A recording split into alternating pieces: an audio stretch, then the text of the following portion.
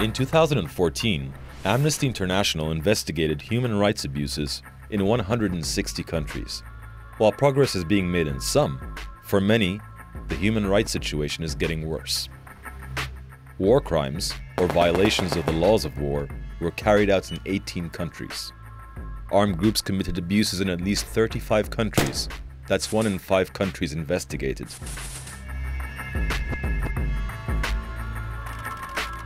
Almost 3,500 people are believed to have drowned in the Mediterranean Sea trying to reach Europe. 3/4 of governments arbitrarily restricted freedom of expression.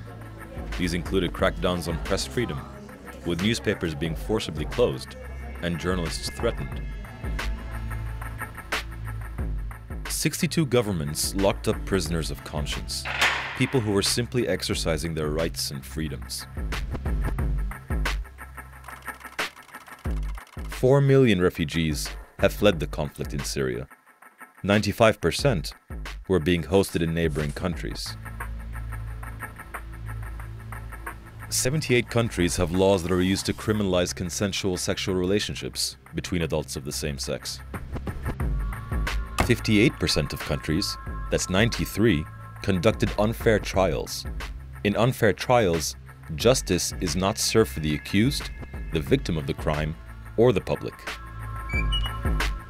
82% of countries, that's 131, tortured or otherwise ill-treated people.